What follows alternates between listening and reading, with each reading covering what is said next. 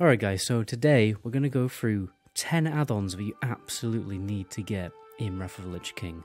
I definitely would not be playing this game without these add-ons installed. They really do provide really good quality of life improvements when playing the game, no matter what you're doing, leveling, raiding, PvP. Let's jump in straight away. One of the very irritating things about downloading multiple add-ons is they totally clump your minimap. As you can see, I have a number of add-ons downloaded, and my minimap is clean AF. No icons around it. And that's going to lead me on to my first add-on of this list. It's called Hiding Bar. If you look very closely here, I've got a little yellow bar. If I hover over it, it's going to show all of my add-ons in a little drop-down menu like this. And you can put this little bar wherever you want. You can have it coming up for screen. You can have it going across for screen. Point being, it doesn't really make your minimap look like a cluttered mess. All I've got here is tracking and the calendar. And the add-on that I'm using for my map is very simply called Sexy Map, and it has loads of inbuilt skins, like this nice wooden frame one. The one I was using before is the Diablo one. Here's another cool one that gives me Lord of the Rings vibes as well. Now, the add-on that you can see up here, many people can't believe that this is actually Titan Panel, because Titan Panel is a big ugly bar that you normally get at the bottom of the screen when you install the add-on, but there is a way to make it look super clean like this. What you've got to do is show the bar at the top, or if you do want it at the bottom or anywhere else, then you can also do that. And then just go to your transparency here, top bar, turn it down. So this is what it normally looks like Titan Panel. It is very ugly, but if you just take it down, you're fine. And this is going to tell you any information that you want. At the minute I've got gold.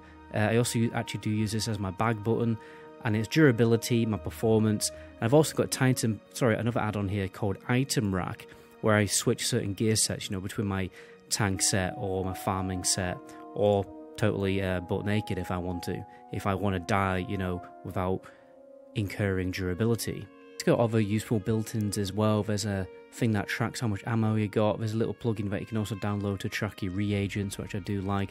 And you can actually just put any add-on on here as well. So if you want quick access to something also like a list loot or something, you can just access it from there. Although you've got to obviously move it away from the minimap because you can't see it.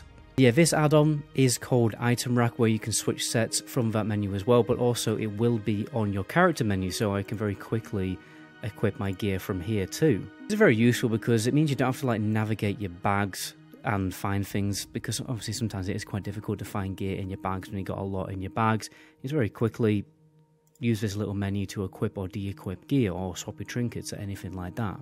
Right, so next we've got to talk about nameplates. What I'm using is Plater with a particular profile. It's a Mythic Plus profile. I'll leave that linked in the description as well.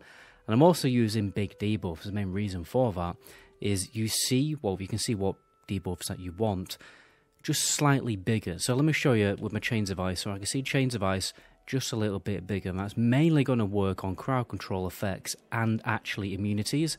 So when an enemy uses Divine Shield or anything on those lines, then it will be displayed bigger above the nameplate. Now I want to show you two really good chat add-ons which are an absolute godsend. First of all, a spell checker add-on, and another one that's going to copy links when you see them in the chat. So, when you have to join a Discord for a pug, massively streamlines that process. You don't have to manually type in letters onto Discord like a caveman. So, first of all, this is the spell checker one. Let's deliberately spell something wrong. And as you can see, it's going to be a different colour. You right-click it, and there you go. There's the correct spelling. And as you can see, we've got a Discord link in the chat box right now. You click it, it's going to open this menu, and from here you can just copy paste it into Discord, and it'll work with any other link as well. By the way guys, if you subscribe to the channel, we've got a little bit of a subscriber only guide that gives you more specific weak auras and add-ons for every single class in the game, so be sure to check that out. All you have to do is subscribe to the channel, go to my subscriber video. If you can't see it, then YouTube is being crap. All you have to do is just request access for it on my Discord, which is also in the description. Now, when it comes to Unitframes, you've got a number of different options. You don't have to be dictated by what I have. Personally, I have Pitbull. I like the look of it. It's nice and it's clean. I definitely like the customizability of it. Other good options are things like Shadow UI. Shadow UI is not too bad. You've also got Easy-Frames. I used Easy-Frames for quite a while actually. This one's very nice and clean and it keeps the old retro look of the old UI. Just for the love of God, don't get something like Xpearl, especially if you record your footage or you stream, because you're going to get absolutely memed on. You can get an overhaul add-on, obviously like LVY. It's alright. I just don't like the Unitframes that much. I know they're very customizable, but I just don't like it that much. A lot of people really love it, and just bear in mind that it is a total overhaul add-on, so it's going to like get rid of a lot of other things with the default Blizzard UI, and you definitely have absolutely no retro classic WoW look left when you download this. I mean, you can uninstall certain features from it, but yeah, just bear that in mind. Check it out. Check out, people who use it before you decide to get it, because in my experience, I've downloaded it and been like, nah, it's not for me. Now, let's talk about map and questing add-ons. I've talked about these add-ons before, actually, quite recently. We're going to be talking about Leatrix maps and Codexlite. So, the great thing about Leatrix is mainly that, first of all, you can see undiscovered locations on the map in a colour like this, so you can see where things are, rather than being them totally greyed out. And you can have a little bit of zoom, so I can zoom in on locations and get a better look at things. And it goes very, very well with the add-on Codexlite, because it shows very, very precise spawn locations of enemies and quest items that you have to pick up from the ground. And if you're struggling to see them clearly, you can just click on them to change the colour. You can also opt for the map to not be a total full screen map, but as you can see, it kind of has issues with overlaying, which I actually honestly do not know how to fix. Let me know in the comment section if you do, because yeah, my Unitframes for some reason go over the map, which is very irritating, so I don't use it like that. And you can also make the map with the settings actually zoom in even further to get a even better look. All you have to do is type in /LTM and you got the settings here.